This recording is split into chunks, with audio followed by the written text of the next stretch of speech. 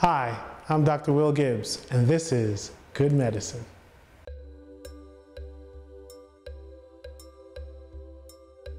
In this episode, we'll be talking about doctors and their Caribbean patients.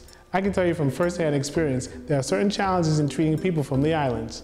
I spoke to two doctors that mostly serve Caribbean patients, and they talk about the obstacles they face in treating our Caribbean community. There are some differences. The difference comes from our culture in the Caribbean.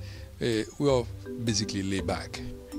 We tend to take things with a grain of salt. We are not in a hurry to go and push and see what's going on. We wait and see. It's good sometimes, but other times can be very bad. What we have found is that in the Caribbean community, when we discover the cancer, it's already fairly advanced, very late, stage 3, stage 4, where it's very difficult to stop the disease. The key is for our population to know that they have to have regular physical examinations. Most of my patients are from the Caribbean descent. They come from all the Caribbean islands, but we have a lot of Haitians as well.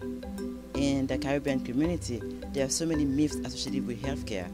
So we need to break that myth. We need to educate them better and let them know that wellness and health is an absence of disease, of illnesses. You need to go to the doctor to get your preventative medicine, screening, because early detection is paramount in terms of treatment. We need to let them know that they go to the doctor to get the screening test. That is very, very, very important.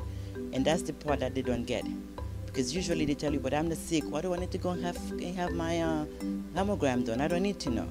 But I tell them all the time, yes, you're going to know. You either know now where you can be helped, or you can know later when I say, oh, sorry, it's too late, there's nothing can be done for you.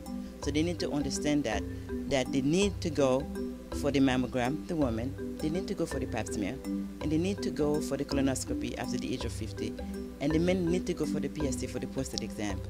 I cannot stress enough the importance of getting regular checkups. Even if you feel fine, it is important to tell your doctor about anything out of the ordinary, no matter how minor or embarrassing. And if your doctor tells you something is wrong, don't wait or hesitate to get the recommended test or medication. It can mean the difference between life or death. You can still pray and drink your herbal tea, but just listen to your doctor as well.